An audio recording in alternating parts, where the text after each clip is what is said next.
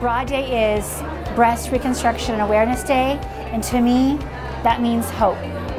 I was diagnosed with triple-negative breast cancer in 2014 while I was pregnant. Basically, I was in my 3rd trimester, so we induced it 38 weeks.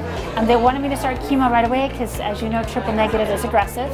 However, I didn't want that because I didn't want to smell like chemo being in the NICU, so as soon as he got home from NICU, I started chemotherapy.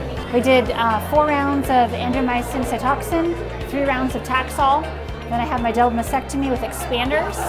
But this is where the story turns. The expanders got infected and I had to have them removed. So I did an entire year going flat. It was very hard for me. It's not easy to look at yourself like that, but you have to get your head around, this is just temporary. There is a solution.